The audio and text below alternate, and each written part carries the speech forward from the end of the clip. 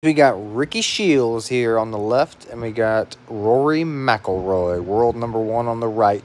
Just going to do a quick comparison. This kind of shows you what the top golfer in the world does compared to the top teacher possibly in the world, at least the world of YouTube does also. So let's get into it. So we're going to start over here with Rick. And a couple things I want you to notice just right off the bat.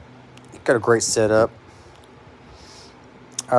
Basically, right off the bat, I notice you can see he gets some wrist hinge pretty early on. When he gets to this position, the club is about even with his hands. It's a little blurry because it wasn't filmed in slow motion.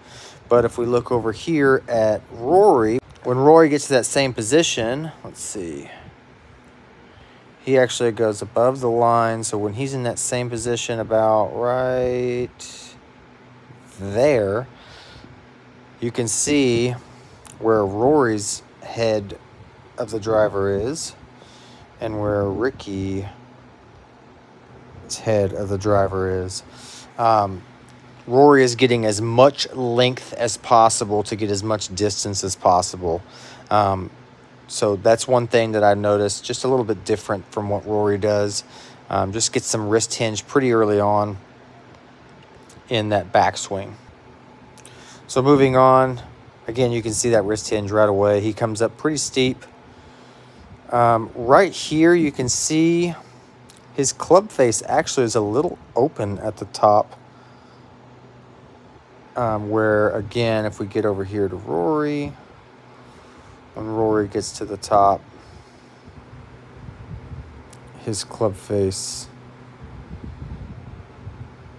is right where it's supposed to be.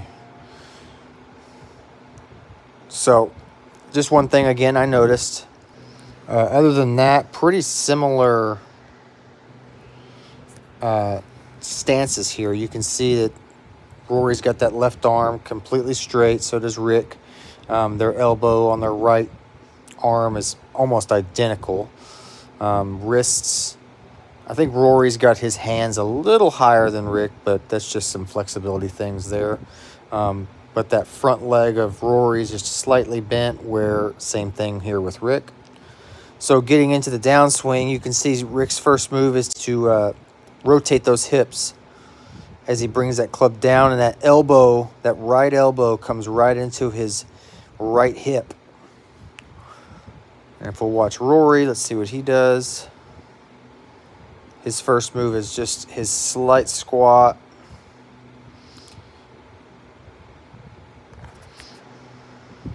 But again, same thing. Rory, that right elbow gets into that right hip. I would say Rory's club here is a little more laid off than Rick's. Rick's is a little higher, but not much. Relatively same position. Now as we continue down, we get to about right here. Let's look at what Rory's doing, the same spot.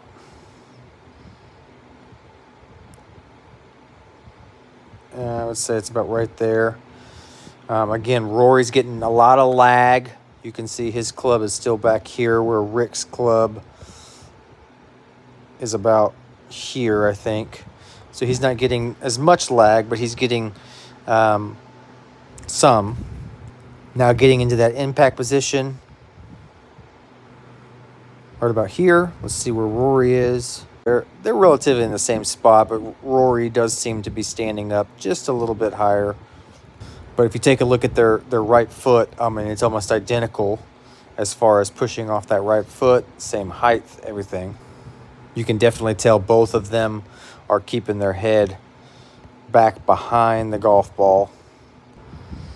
And then into the follow-through. Rory nice and balanced. And same thing here with Rick. So let's get this under other angle here. All right, so from this face-on view, you can see a very similar ball position. Rick's stance seems to be just a little bit wider than Rory's. Both of them have their feet flared pretty good there. Their shoulder angles are pretty identical here. Both of them have their shoulder angle pointing up so they can hit up on the golf ball. Rick's head seems to be back just a little bit, almost immediately in his setup. You can see his head is already 1.5 feet behind the golf ball, where Rory, his head only about a couple inches behind the golf ball to start at setup. Getting into the backswing, we'll start with Rick. One thing I do want to notice here is, I did notice Rick has basically no sway, same as Rory as well. You don't sway backwards on your backswing. He rotates right around that back leg. But you can see as we get to this spot here, as we get to Rory in the same spot, you can see the difference in the club angle here. Rory's got his club back here, where Rick, again, has started that wrist hinge, and he's up here. Not a big deal, but, if Rick wanted to get some more distance, this is what Rory's doing. He's trying to get as much length in that backswing as he can to get as much distance as possible. So moving on, you can see, again, Rick has no sway backwards. As he gets to here, where his left arm is basically parallel to the ground, let's look at where Rory's is. We'll say about there. So Rory, again, you can see the club, Rick with that wrist hinge. As we continue on, Rory gets to the top about right here. You can see Rick gets to the top, relatively the same spot. Rick's got a significant front leg bend, which is fine. Jack Nicklaus did that. Rory doesn't have much bend of that front leg, near as much as Rick does there. Now as we start the downswing here on Rick,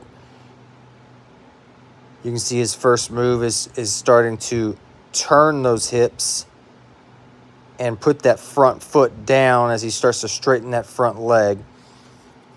So we'll get to this position, same spot, and we'll get to that same spot with Rory. Rory's first move is kind of a squat as his hip moves towards the target. So when Rory's hands lag is about the same there. Good angles as far as the club and that front arm. Pretty identical there. But you can see Rick's back leg is almost straight, where Rory has started to bend this back leg because he's shifting towards the target quite a bit. So moving forward, as we start to get to the impact area, you can see Rick's head, again, behind the golf ball, pretty good amount here, which is good. You want to hit up on that golf ball, and you can see his shoulder angle pretty up. Let's see what Rory's looks like when we get to the same position.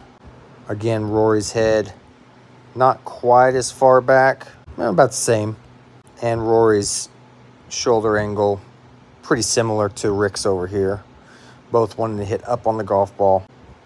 And then as you see through the impact zone, you can see they are hitting up on that golf ball. Rick is pushing up off that back leg. Head stays low through impact. You can see him roll those hands over. Going to be very similar to what Rory does here. Head stays back.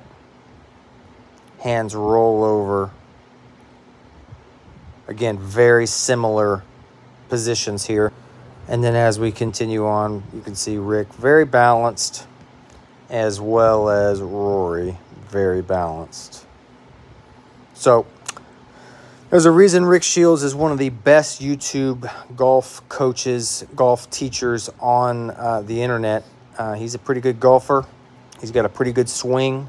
Compared to the #1 player in the world, I'd say he held his own.